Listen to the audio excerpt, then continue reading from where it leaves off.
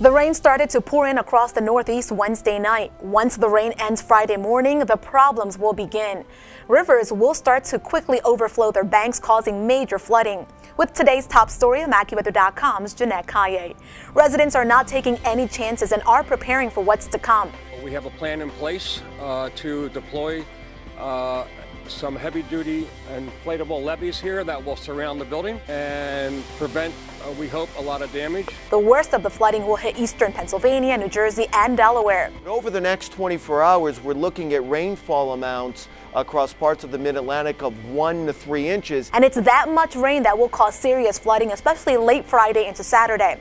Residents should prepare for rising waters along streams and creeks and then rivers. Some of the larger rivers at greatest risk for flooding include the Susquehanna in eastern PA, the Delaware along the PA-New Jersey border, and the Schuylkill. Be sure to stay with AccuWeather.com for all the latest.